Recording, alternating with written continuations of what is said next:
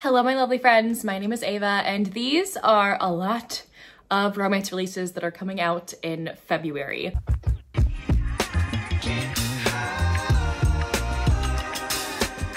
I have a lot of books, I don't even know how many books for this video, that are on my radar in February. I am, of course, not going to be reading all of these in February, okay? They're just books that I found that are coming out this month that I thought other people might be interested in, that I am interested in. I'm interested in all these books, but I don't have the time and money to read all of them right now. But I'm very interested in them nonetheless, and I hope that y'all get some recommendations out of this as well. So let's talk about these books. I'm going to be going in publication order. I have my handy dandy laptop here and we're gonna get started, okay? So the first one that I have is Blindsided by the Spotlight by Elora Maxwell. Saw this and immediately thought of Taylor Swift and Travis Kelce.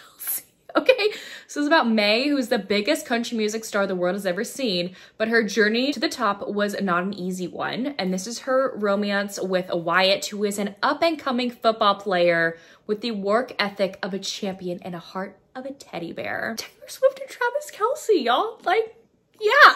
That one comes out on February 2nd, by the way. Then on February 4th is Valentine for My Vampire by Honey Phillips. A Honey Phillips book that's vampire themed, Valentine themed, that's all I know. I'm gonna read it. This is just a Honey Phillips book. I put Honey Phillips books on like all my TBRs. Also on February 4th is Fourth and Long by Britt Bell. This one, I believe, is a hockey romance. No, it's a football romance. Okay, it's about Ellie and Slater. He is a quarterback. So Ellie right now is having a very complicated time right now with her family, with her parents and her sister. And then she meets Slater. Their relationship starts out as casual, but our lives become more intertwined, and she can't help but fall for him. Then is Slater, who tries to prove what it takes to be a starting quarterback. He can't risk distractions, so when he hooks up with Ellie, he tells himself she's nothing but a pretty girl. We keep it casual because as soon as the ink dries on his new contract, he'll be hundreds of miles away. She follows the rules and lets him go without a fight, but even though football consumes him, he can't forget her. What if loving her is what makes everything else worthwhile? I haven't read a lot of football romances, funnily enough, so I think that's gonna be great. Then on the 5th, I have Plucked by the Orc by Jenna Larkin. I think there's gonna be a few books in this series about like written by different authors about like monsters and then like a theme around a flower, maybe? I think that's what I saw. So it looks like it's a historical kind of like monster-ish romance. Okay, so it looks like our hero in here, Duncan, must transform a humble flower girl into a lady worthy of acceptance in society. So he's gonna like turn her into like a lady of society, but he's like a monster creature. That sounds so fun. On the 6th is one that I'm dying to read. I'm definitely gonna be reading this one. I'm going to be reading it. It's this author's debut book. It has disability chronic illness representations. This is Truthfully Yours by Caden Armstrong. So this book takes place in Scotland and it's about Charlie, who I think is from America. She's going to be living there for 3 months and then she ends up meeting Paige, or Jamie Mahone, as the fans of Starverse know him, the unfortunate co-star to the actor who started Charlie's mishaps right now. Paige did not for 1 second imagine that surprising his sister one night would lead to a good headache and a handful of trouble. Stuck in the same apartment, they must not only fight their immediate dislike for each other, but also their attraction. And so then they create flatmate rules. Number 1, the apartment stays clean and we stay out of each other's respective rooms. 2, if anyone feels uncomfortable, we need to tell each other. And 3, flatmates don't fall for flatmates, okay? So yeah, I think there's also autism representation. I'm really excited. Next is Kissing Bandit by Margaret Rose. This one comes out also on the 6th. Francesca just got over a horrible relationship, so she decides that she's not gonna be dating and she is going to the lake for the summer. And she spends the last night in town dancing with the backward hat wearing wallflower looking for love. The hero of the story is former professional baseball player John Boggs. So he's the one who's been dancing with Francesca that last night, and she's completely like taken over his thoughts. His first attempt at something other than a one-night stand on the road completely backfires. He took things slow. He gave her his number. He dipped her and she ran. But fate has different plans. John is selling his father's estate and Francesca magically appears on his doorstep with a brand new Frankie's Finds estate sales of business cards.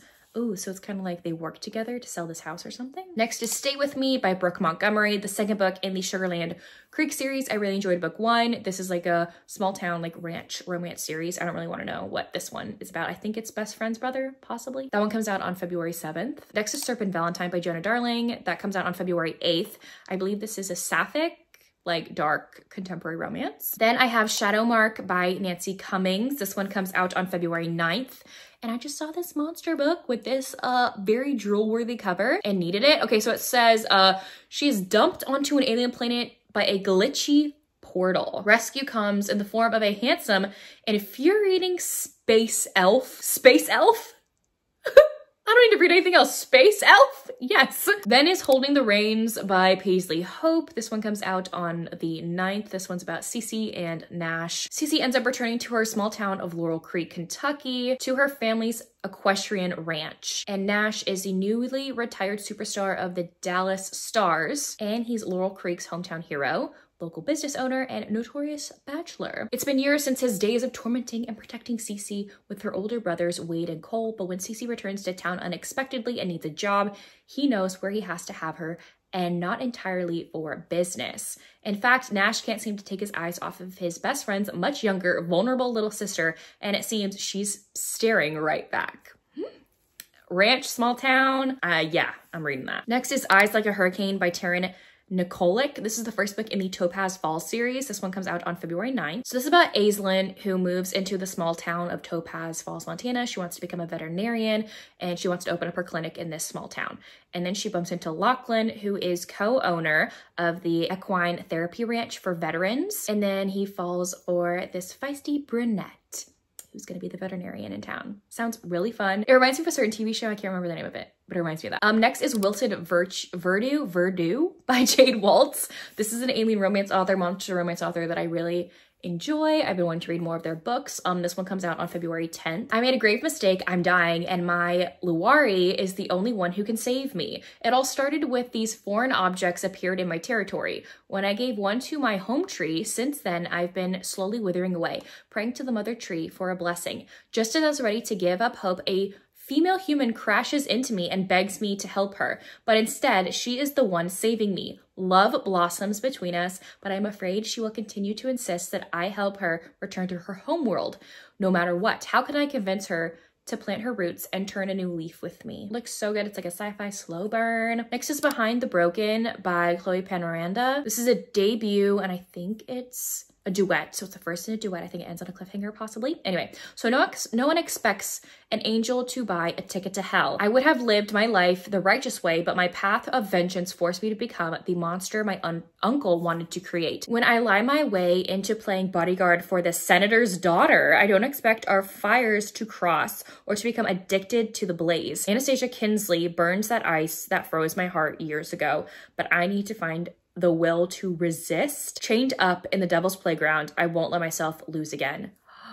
Okay, so it's bodyguard and maybe like revenge plotline as well, but he falls for her daughter. It kind of sounds like Stolen Air by Sophie Lark. Ooh, next is one I'm dying to read. This is The Wickedness of a Highlander by Elisa Braden, the next book out in the Midnight in Scotland series. So this whole series is about like the McPherson family, Scottish family, finding the love of their life. So this is the romance between Alexander and Sabella. And that's all I know. I don't want to know anything else, but look at this cover.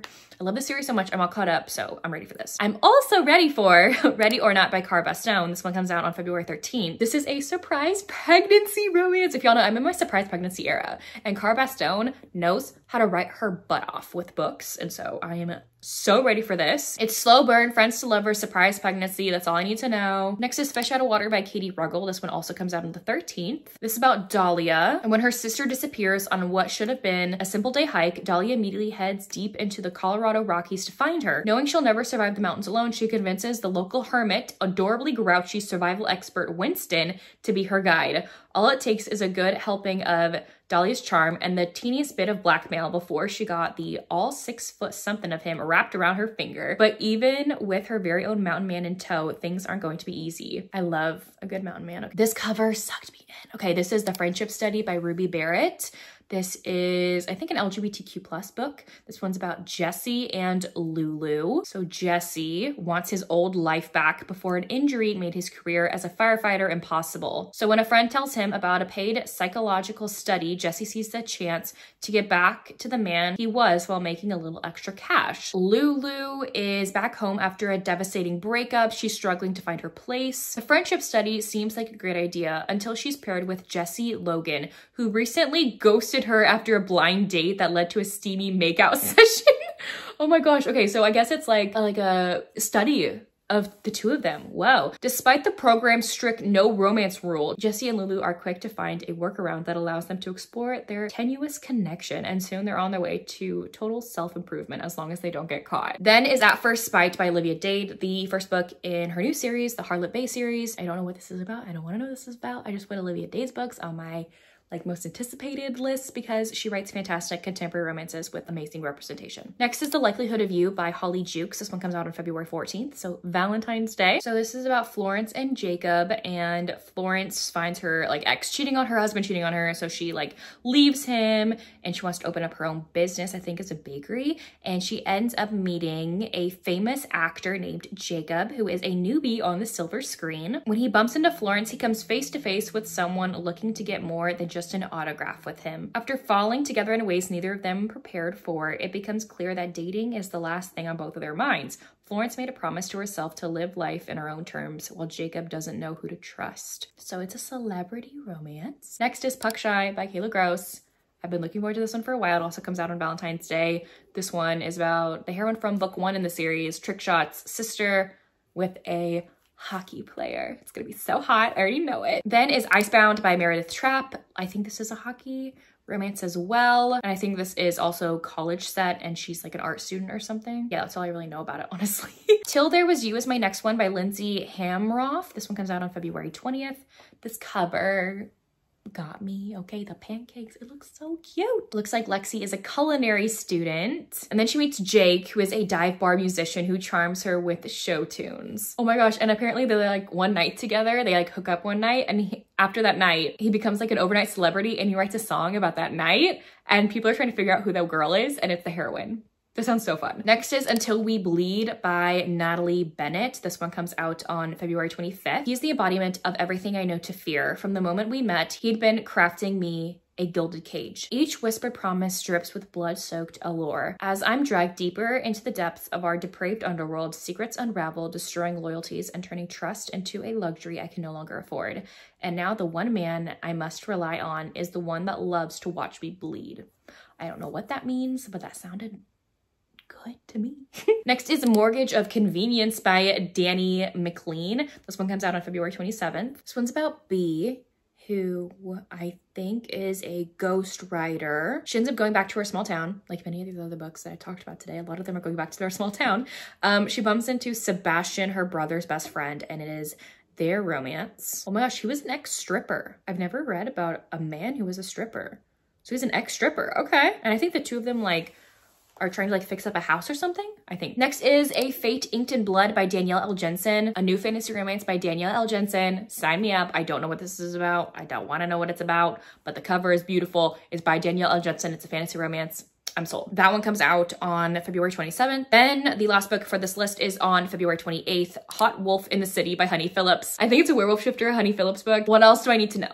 Nothing. Anyways, there you have it. Those are a bunch of romances that I look forward to reading or checking out in February, that come out in February. Let me know down below if you are interested in any of these books as well, and any February releases you are excited for. I would love to know. If you don't feel like commenting any of those things, you can leave me a wolf emoji in the comment section down below. But anyways, thank you all so much for watching. I will see y'all soon in my next one. Bye y'all.